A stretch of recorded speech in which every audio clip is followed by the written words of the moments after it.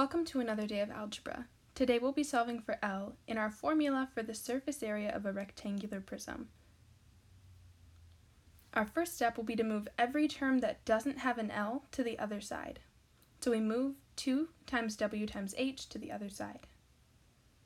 So now we have 2LW plus 2LH equals S minus 2WH.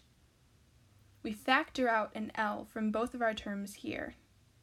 So now we have L times the quantity 2W plus 2H equals S minus 2WH. To get L by itself, we divide by that whole quantity, 2W plus 2H, on both sides. So L is equal to S minus 2WH over 2W plus 2H.